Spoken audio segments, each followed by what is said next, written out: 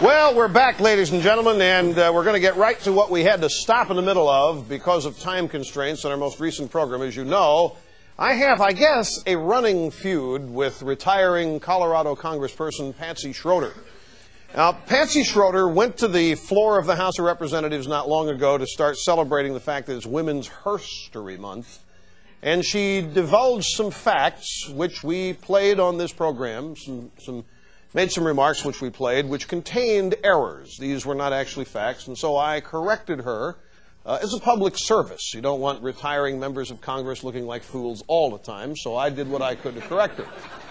She thinks still that she's right and that I'm wrong, and she went back to the floor of the House last Thursday to respond to the specifics of my complaints about her remarks on another House speech. So we want to show you another segment from the first show where she says something about this. In this case, it's Martha Washington and what she did during the Revolutionary War and my response to it, and then Patsy's response to my response. So we're going to refute the refutation of the refuter, is what this is. Here we go. Martha Washington picked up everything she had and moved to winter camp. So she was there in Valley Forge, she was in New Jersey, and she was in New York, where the military was encamped those 3 terrible winters.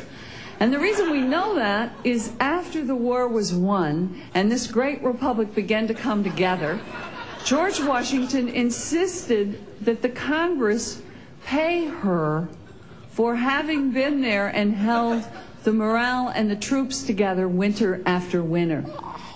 No, she went there to keep George Washington's morale together, but not the troops. But, folks, wait, we don't have much time here. Wait, the facts. She's wrong about it. What happened was she came to visit him during the winter, and since he didn't get any leave, he stayed there. Since she came, he didn't get to go back to Mount Vernon. He submitted the expenses that she spent to get there so he could be reimbursed. She not get paid for anything. He wanted an expense voucher. He's just trying to get a little bit under the table here for getting her to visit him during the winter. I was talking about expenses under the table, by the way, ladies and gentlemen. Some of our mail inferred what I said, that I was talking about something else under the table, and I only meant expenses. So that aired on our television show last week. Ms. Schroeder saw it and responded to it a couple days later this way. The next item that he took me to task for was the issue about Martha Washington and the fact that George Washington had asked to have her expenses reimbursed while she had spent all 3 winters with the Revolutionary Army in winter camp. You see, at that time, as Commander-in-Chief, he had no money, no uniforms. Things were very, very tough. No one knew if they were going to win or not. And Martha Washington came in holding the troops together. He felt that that was worth repayment and submitted this following bill. I have a copy of the bill that George Washington submitted to have Martha Washington reimbursed. It is for her expenses from 1775 through 1782. Madam Speaker, I ask unanimous consent to also put this in the record. So there you have it, folks. She has the bill.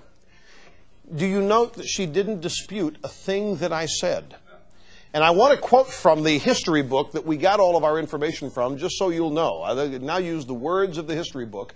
The book is The American Revolution from 1775 to 1783, written by Blanco. And this is what it says. The general submitted Martha Washington's travel expenses of £1,064 to Congress for reimbursement because he said that her visits to him took the place of the time he should have been allotted each year at Mount Vernon. The bottom line is she did submit expenses, travel expenses that he thought were due him because he didn't take any leave. She was not compensated for the morale building that she engaged in with the troops. Now, why this is not a big deal. I'm not putting Martha Washington down. This is the extent to which the feminists go to try to make something of their heroine sisters of the past.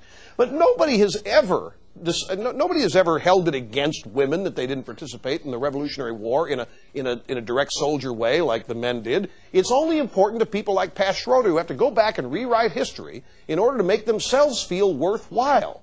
Nobody's made an issue out of this but her, and this is how bogus and how ancillary all of this Women's Herstory Month stuff is. They have to go back and find little isolated things, make big deals out of them, and all we're doing is pointing out that she's wrong.